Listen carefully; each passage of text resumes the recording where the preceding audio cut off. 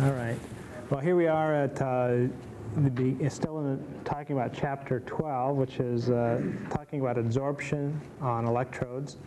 And as we talked yesterday, the previous time I should say, we talked about molecules and ions being absorbed in the electrodes and what the effect that has on the specific double layer capacities and charges on the surfaces, and importantly what the effect is on the potential distribution at the electrode interface and immediately close to the electrode.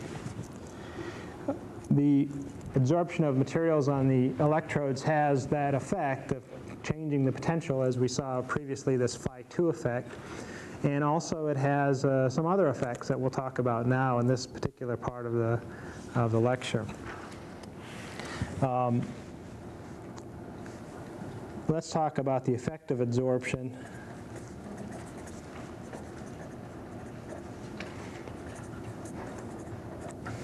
What were these couple of things that could happen? Well, we can absorb all kinds of molecules to the surface. One type of molecule we might absorb would be what we call electroactive molecules, where the molecule itself is an oxidizable or reducible molecule, R and O in our scheme of things. And those molecules may be absorbed on the electrode itself. And so the electrochemistry of those molecules would be significantly different than the electrochemistry of molecules that exist in the solution. Because rather than having materials diffuse to the electrode and then undergo an electron transfer, these molecules would be absorbed directly to the electrode surface and then undergo an electrode reaction. So they'll see some differences in the electrochemistry because of that.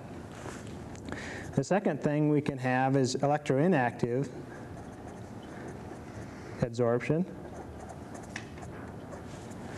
And there's two real things we can think about. When these things are not active electrochemistry, in other words, they do not themselves participate in electron transfer. They don't accept an electron or give up an electron, but they can have an effect because they can be blocking.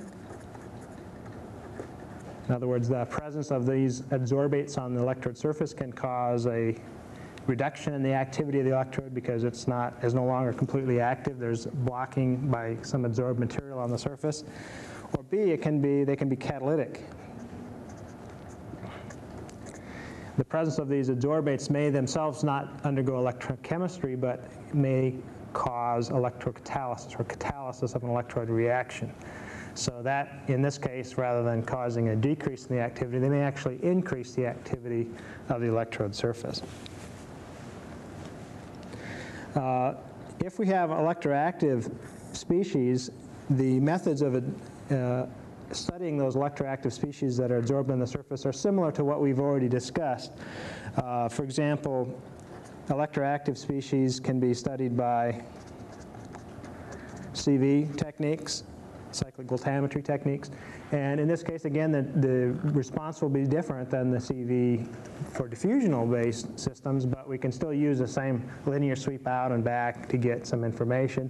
Also, potential step methods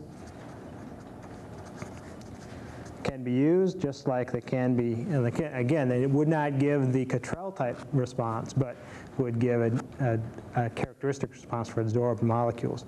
And once we have a potential step, we can measure the current, or we can convert that current to a charge and do chronoamperometry or chronocoulometry and analyze the data that way. Now, for electroinactive species, we have less obvious methods to examine their effect. But for example, we've already talked about at mercury electrodes, the capacity and the surface tension effects can be easily ascertained with those measurements, and that can tell you whether we've got inactively absorbed molecules on the surface. Now, solid electrodes, that surface tension measurements are much more difficult, and so they're not very easily used. It's hard to really pin down one specific technique that people would use. There's lots of different methods at that point. One way would be looking at perturbations in normal electrochemistry.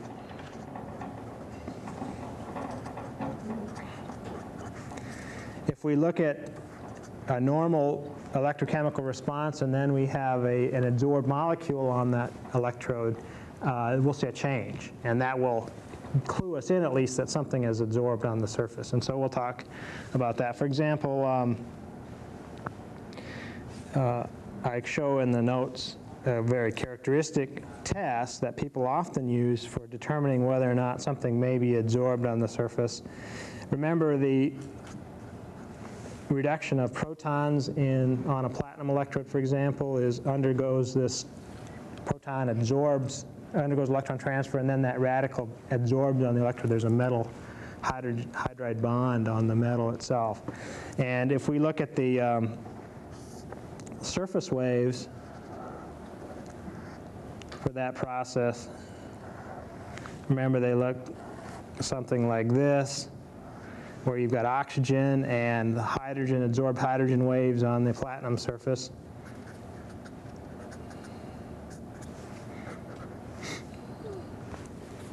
But if we have something adsorbed on the electrode surface, what happens to those waves? Well, those waves may become smeared out or less distinct. And just by looking at that electrode, you probably have a pretty good idea that there's some problem with that material. And because the adsorbed material is adsorbing at spots where the hydrogen radical would adsorb, it's no longer able to give these nice distinct wave shapes. And so that's a test that people would often do to test their electrode to see if it's very clean or not. And that's a very sensitive test. Let's now talk about these non-mercury surfaces some more. As we said, it's tricky to measure some of these things with non-mercury surfaces because the surface itself is not something that's unique on a non-liquid surface. Mercury or a non-mercury surface like gold or platinum or carbon has different crystallites that are present in the surface. You could buy a single crystal electrode to do your electrochemistry on, but they're very expensive and very difficult to keep pristine. You don't want to spend several $1,000s on a single crystal of something and then have you ruin it in one day by polishing it incorrectly. So that's not something people would normally do. So we have, but certain people do when they are really, really interested in these sorts of effects. But under normal situations, you don't have that. You don't have that freedom. You have crystal edges, you have these microcrystalline regions with different crystalline faces, the 110 face or the 001 face or the 111 face. All those crystalline structures have different electron transfer rates typically, and because they have different electronic properties. More complicated than we'll really get into this class. And they also, because they are a liquid, they're sort of frozen in space, they can't heal themselves. So they have defect sites. They have sites where there may be an atom is missing on the surface crystalline lattice. Or you might have a non-metallic impurity in that material, or a different sort of metal impurity on the surface of those metals. So it's impossible to really get a very unique crystalline metal surface on the mercury electrode. Also, these metal electrodes tend to be more polarizable or less polarizable because, you saw in mercury in the KCl solution, you can polarize it out to very negative potentials to avoid the proton reduction. While platinum and gold and, say, carbon or other electrodes don't have that luxury. You start reducing protons very easily. So it's much more difficult to look at surface processes and adsorbate processes when you have a very limited range of potentials in which you can look at where there is no Faradaic response. And so especially for aqueous solutions, it's a difficult process. Non-aqueous solutions a little bit easier sometimes. But there are some things you can do. One thing to do with non-mercury surfaces is to measure what they call the differential capacitance directly.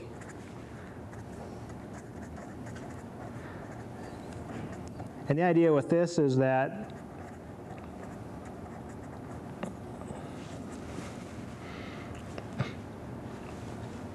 you can take a ramp of potential just like normal, but I superimpose upon that ramp a very small amplitude sinusoidal wave. And as you sweep the potential, there is a small high-frequency sinusoidal wave on top of that. And that may be 5 to 25 millivolts AC. And the idea there was that if you look and you filter out the low frequency response and just look at the frequency response of the voltage that you've applied, you will get a current that's at the same frequency as your applied voltage, but it will have a different phase and a different amplitude depending on how much capacity you have in the electrode surface. And if you go back to your physics textbooks, you can actually derive the response. And for a pure capacitor, you'd have a 90-degree phase shift in that thing. And what you can do then is use that information and plot out the capacitance as a function of potential. And you can actually do it, and you can see in certain circumstances, you can see a little capacity dip. And remember, that's going to be close to the PZC where that little dip is. And so on metal electrodes, if you're very careful at preparing the metal electrodes, you can get very clean solutions and so on. You can actually make those measurements. What else can you do? Well, you can resort to hybrid methods where you use electrochemistry and some other process. And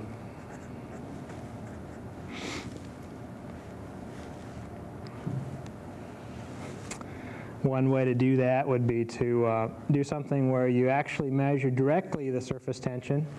And this is kind of an interesting method. You use a piezoelectric material, usually a piezo ceramic. And remember, piezoelectrics have a property of causing a change in their dimensions with a voltage, or if they apply a voltage to these piezoelectric materials, they cause a change in their dimensions as well. So if you put your metal electrode as a very thin foil on top of that piezo ceramic, and you apply various potentials, when the surface tension changes, you will see a change in the metal foil as it may expand or contract as the surface tension of the metal itself changes. And what will happen then is that piezoelectric material will develop a voltage because it's bonded to that metal itself. So as the metal expands, the piezoelectric will expand, and then it'll cause a voltage to be emitted by the piezoelectric. And this is what they call a surface stress method. So the idea would be you'd change the metal voltage very slowly, and then you would monitor the voltage out of the piezo ceramic. And by looking at that, you can correlate the voltage out with the surface tension of the metal and get surface tension curves versus voltage, just like you did with the mercury electrode. Usually you would use then not a DC change, but you'd actually use a lock-in or an AC method, which will help make the stability of the measurement a little better. There's a reference.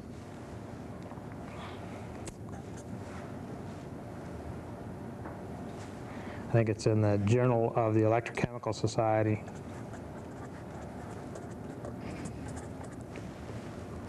(1987), page 134, volume 1138.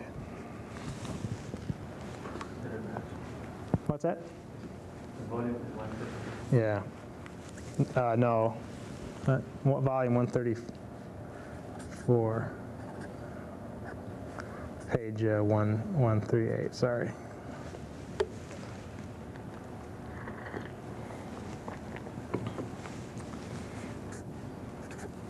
I haven't seen too much more of that, but that's an interesting method. The other method that's useful, especially if you're very interested, is you could use radioisotopes. And this is used actually quite a bit.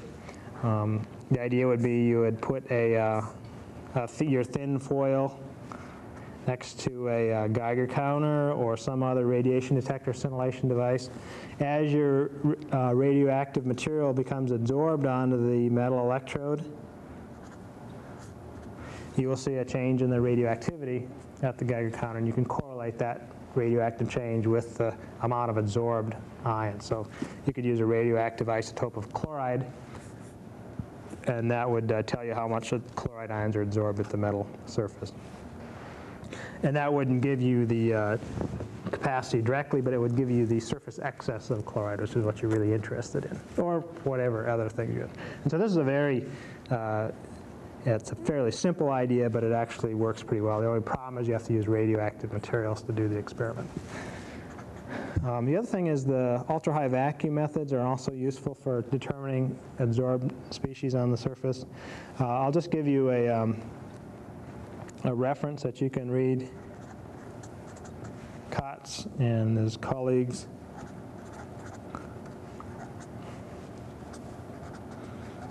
Journal of Electroanalytical Chemistry, volume 215, page 331.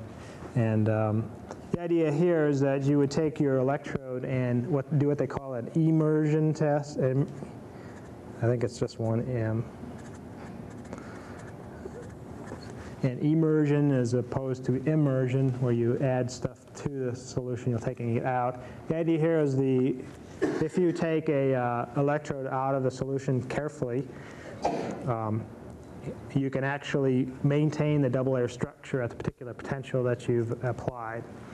And once you've done that, then you can sort of freeze that in place by removing the solvent, and then you can use ultra-high vacuum techniques to understand the surface properties. Low energy electron diffraction, or XPS, or Auger techniques, and you can try to determine what concentration and what species are present adsorbed on the electrode surface. It seems a little bit like it'd be unlikely that you could do this, but in fact people have claimed good results in this particular method. Another guy that's, so if you're really interested in this, Art Hubbard and his group did a lot of work in this particular area and really perfected the method as far as that goes. You can also do methods of spectroscopy.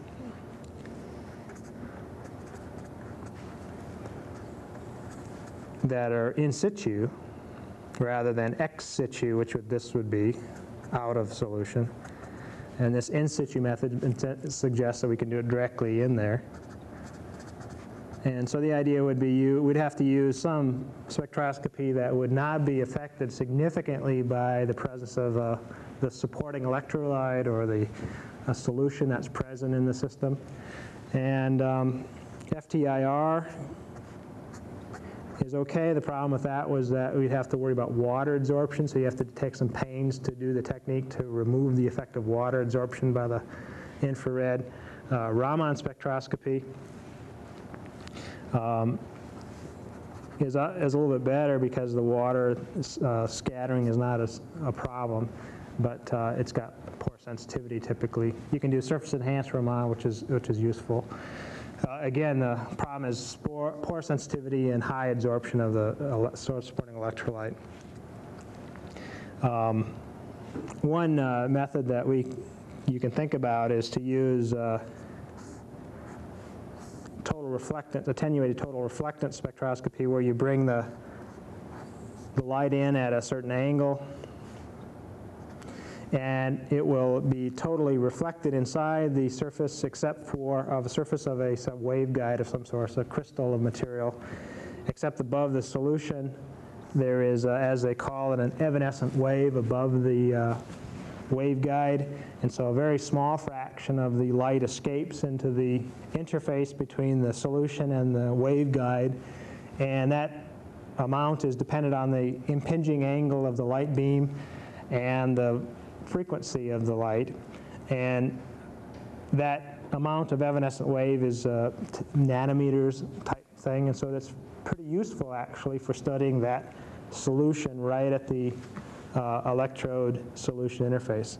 Now you might think, well, you got to worry a little bit, there has to be an electrode there, and so you'd have to put in a thin enough metal electrode there so that you don't get attenuation of the light by the metal itself. So what you do is you put a very thin, say, gold coating on that if you put a thin enough gold coating, a few tens of nanometers, in fact, the light still gets through and you can do the experiment. That evanescent wave is still capable of getting through that electrode. And so that's a pretty useful technique, and it requires some experience with spectroscopy. But a guy named Stan Pons did a lot of work on this. I'll let you read up this rather old paper on it. Pons is no longer in the in situ spectroscopy business because he's the guy that did the cold fusion experiments, or claimed to, so he's got other things to worry about. But in fact, the stuff he did with the spectroscopy was quite good, and shouldn't be held against him that he later went kind of crazy with the cold fusion. And other people have done that as well. So